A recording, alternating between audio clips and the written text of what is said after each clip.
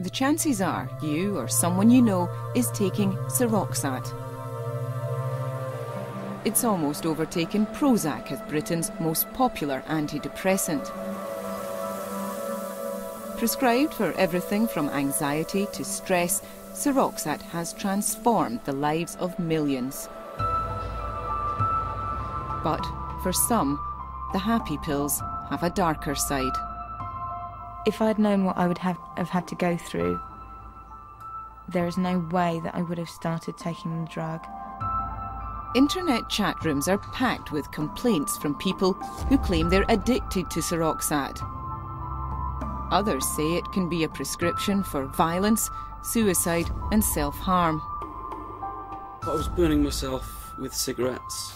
I was taking the blades out of disposable razors and sort of cutting my arms and my chest. If they aren't the right drug for you, they can cause a range of problems. They can make you suicidal, they can throw you into a state of mental turmoil, and even if they are the right drugs for you, in some instances they can leave you hooked. After just 2 days on Seroxat, one man slaughtered his family. He shot and killed the 3 women that he loved most in the world: his wife, his daughter, and his 9-month-old granddaughter. The company that makes Seroxat has long known about safety concerns. Tonight, the evidence that's remained under lock and key here in Essex for 15 years.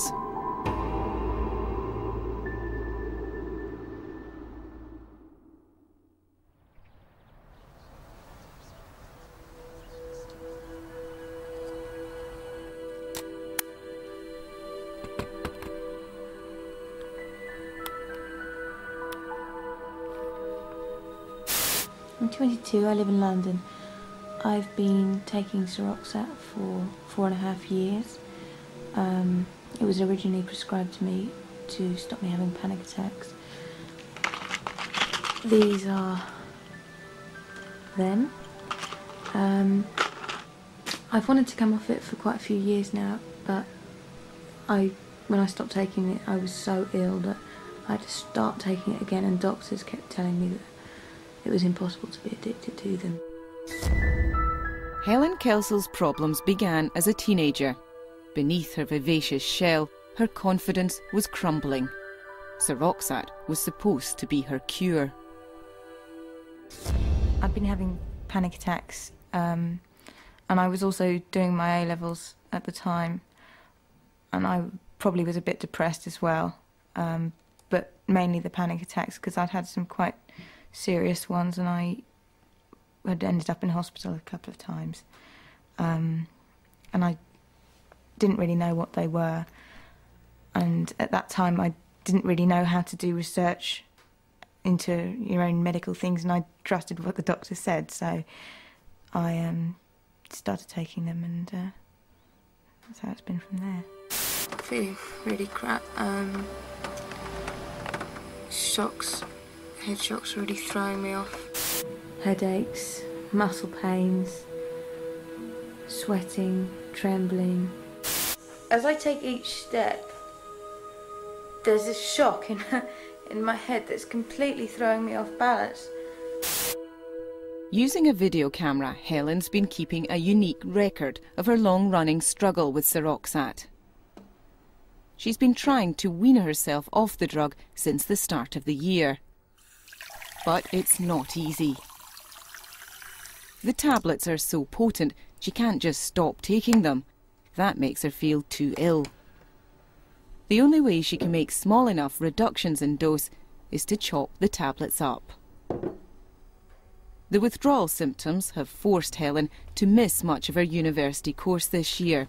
She's in danger of failing her degree. I'm going into my final year of my master's degree. I can't afford to take time off because I'm ill and because I'm getting these shocks and this nausea.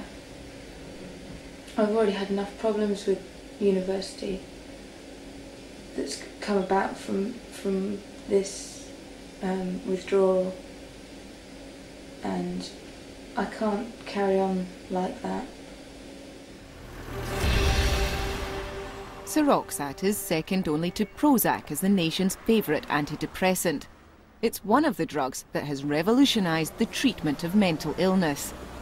Taking Seroxat can transform people's lives, but stopping it can be a nightmare. Hello, medication helpline. The Maudsley Hospital in London runs a national information service for people taking psychiatric medicines. Trouble coming off Seroxat is the #1 complaint from callers. Doctors too report far more withdrawal problems from patients on Seroxat than on any other drug. Thank you very much for calling. Bye. If a patient is to stop taking Seroxat suddenly, then usually they would quite soon become quite anxious. They may feel very dizzy and unsteady on their feet. Often people experience electric shock sensations. They may also have a fever and feel generally unwell, and they also may experience mood changes or very vivid nightmares, for example.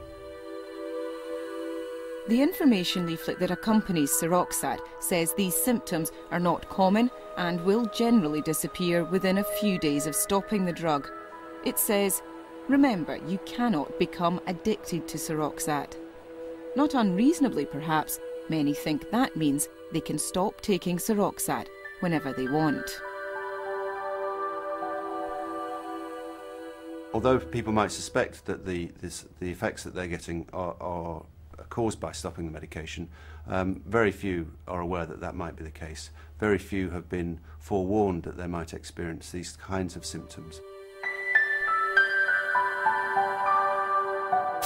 When the doctor said this is going to help and it's not got any downside, which is effectively what they say, I just thought, oh, that's brilliant, absolutely brilliant. Now I realise that I couldn't really have been more wrong. Helen isn't the only one. On the internet, she's found hundreds of others who had no idea what to expect when coming off Seroxat. And, like Helen, many have had withdrawal symptoms that are worse than their original illness. Visual distortions, almost like hallucinations. Small tingle rapidly blast through your upper torso. This guy's saying, I find the worst side effect is the feeling of sickness and giddiness. Like you're roaring drunk and the world is spinning. Somebody else saying, don't try to come off it cold turkey, it's not recommended.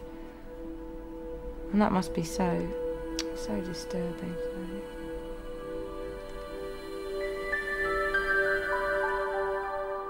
Seroxat is one of a family of 5 antidepressants known as SSRIs. They're the wonder drugs of the last decade, offering a cure for everything from anxiety to depression to phobias. Millions of people have been helped by them, and they're extremely popular with doctors. They're so simple. You don't need to be a genius to prescribe antidepressants, and they get 7 out of 10 people better in a couple of months, and they're not even very expensive. Cheap, effective, and apparently even Seroxat's withdrawal symptoms can be beneficial. Interestingly, I've actually found the withdrawal effect to be quite handy for a few people. I've had several patients who've come to see me in clinic and said, I actually sort of stopped taking my antidepressant, doc, because I thought I didn't need it. But after a day or so, I felt a little twitchy, a little uncomfortable, and it made me realise I did need it. But wouldn't that just be the withdrawal effect? Well, exactly. That's the withdrawal effect that they had noticed for a day or so, and it had prompted them to go back on the pills, which is very helpful. Helpful or not, the drug's maker, GlaxoSmithKline, is satisfied patients know exactly what to expect before they start taking Seroxat. Seroxat is a generally well-tolerated medicine that's been used extensively around the world over the last 10 years.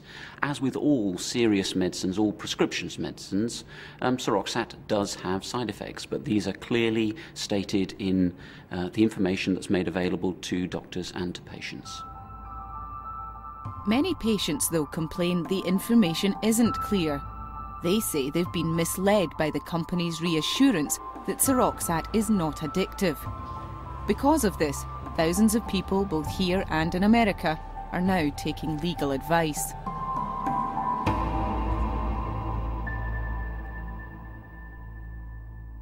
Your leaflet says, remember, you cannot become addicted to Seroxat, but that's not true, is it? Yes, it is true. There is no reliable evidence that Seroxat can cause addiction or dependence. And this has been borne out by a number of independent clinical experts, by regulatory authorities around the world, by the Royal College of Psychiatrists, and a number of other groups. If people can't stop taking a drug when they want to stop taking it, they're addicted, aren't they? No, that's not correct. The definition of addiction is not as you describe it. Addiction is characterised by a number of different criteria, which includes craving, which includes increasing the dose of drug to get the same effect, and a number of other features. And these are not exhibited by Seroxat. That's not, with respect, what the Oxford English Dictionary says. It says addiction is having a compulsion to take a drug, the stopping of which produces withdrawal symptoms. Now, we've spoken to plenty of people who say they're compelled to take Seroxat because stopping it produces withdrawal symptoms. If you use that addicted. If you use that limited description of addictive, then most prescription medicines could be defined as addictive. Beta blockers, which are used for the treatment. This is the common usage of the word. This is what people are understanding addicted to mean, and you're misleading them in the patient leaflet by saying they can't become addicted. No, we are not misleading them. The information in the patient leaflet and in the information we supply to doctors is based on fact. It's based on data which is generated during clinical trials and during the marketing of the product over the last 10 years. They should be framing these things in language that patients will understand. Now, what most patients will understand that Seroxat is not addictive means is that if I take this drug, I can halt it and I won't have a problem halting it. Well, that's not true. This is my final week of having one day where I get a whole tablet. So next week I'll be on half a tablet every day. And to be honest, I'm really dreading it. The kids are fine. Why are you always so anxious? Dad, you're always so tense. Are you mad at me? Honey, you can't keep losing sleep. It makes you so irritable. You worry constantly. Can't we have a relaxing dinner anymore? Chronic anxiety can affect your relationships, your work, your life. If Seroxat's big here, it's massive in the States. There, it's called Paxil. And unlike in Britain, it can be advertised direct to the public. Well, in 1999, GlaxoSmithKline was estimated to spend around 30 million advertising Paxil in the US. In 2000, this figure was probably risen to just around 90 million. And it was money well spent. Sales of the drug earned GlaxoSmithKline nearly £2 billion last year. Another reason for its phenomenal success is that it's licensed to treat more illnesses than any other antidepressant. Illnesses you may not yet have heard of, like generalised anxiety disorder. GlaxoSmithKline have sought out indications in these anxiety disorders to essentially increase the number of patients who can actually take the drugs. So the more patients they get, the more money they get. Precisely. With the help of Paxil, you can see someone you haven't seen in a while. Yourself. Hey, I remember you. On both sides of the Atlantic, criticism of Seroxat is growing. There's evidence that in the first few weeks of taking the drug, it can make people more anxious. Some research suggests this can happen in up to a quarter of patients, throwing them into a temporary state of mental turmoil. What you've got to realise is by mental turmoil here we mean a state where people are having thoughts and impulses that they've never had before. Thoughts of harming themselves or harming others. They haven't been having these thoughts at all, but within a few days of being on the drug they begin to have thoughts like this.